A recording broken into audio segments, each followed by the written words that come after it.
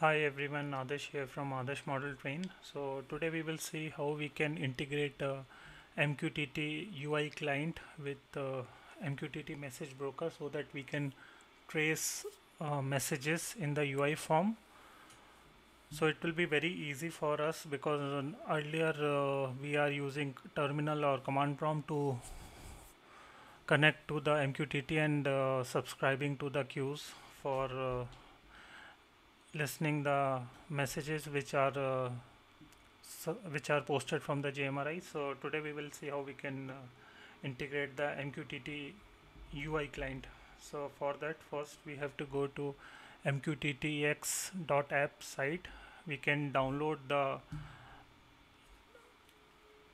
executable from there. For mac, I'm using mac, so for me there's a different sort of executable, and for Windows it's there, Ubuntu is there, and Linux is there. For Mac I'm gonna use Universal.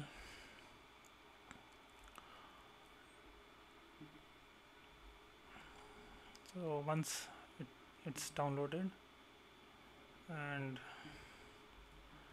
I have to just drag and drop into the application folder, and it's done.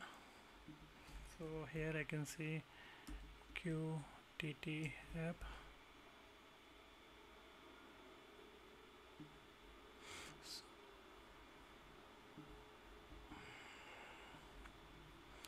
So it will say this thing in the maps Mac. So we'll go to system preferences.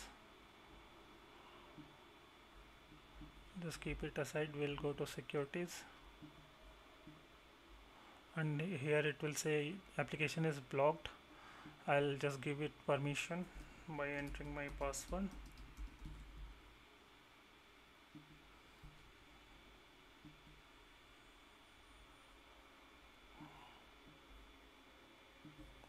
So now the app is open.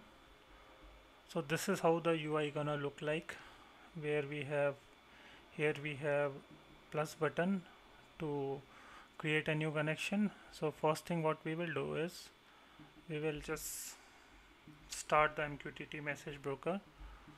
So if you are following this video series, you know how in an earlier tutorial I have explained how we can install MQTT and how we can connect it.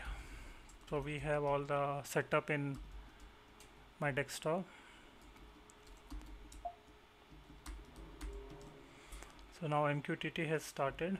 So here in the connection I'll just give local, I'll give localhost connection, and here in the client name I'll say MQTT UI client.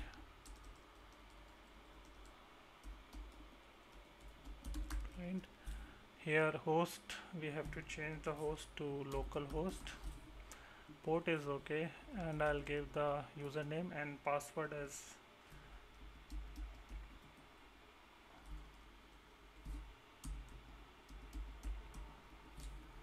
password, and I guess nothing we have to do here, rest is okay. We'll just click on the connect. Yeah, it's connected. Here you can see it's showing connected.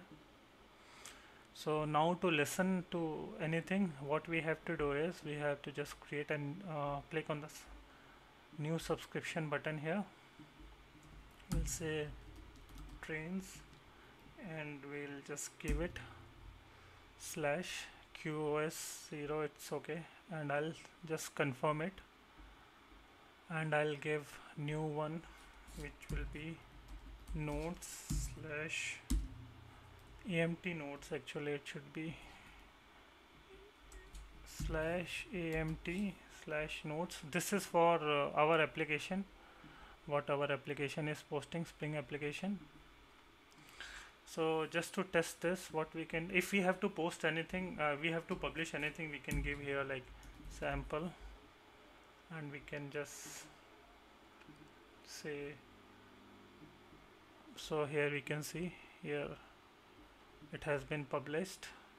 Here we'll just open one more here, and or we can just create a new subscription here, slash sample slash star confirm.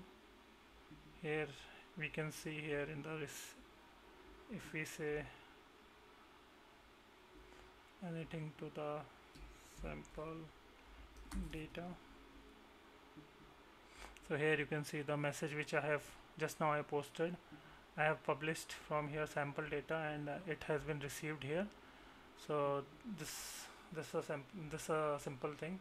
And if we have to clear, just go to here and just say clear history, it will clean up. So now we will test from our jmri. We'll open the panel pro.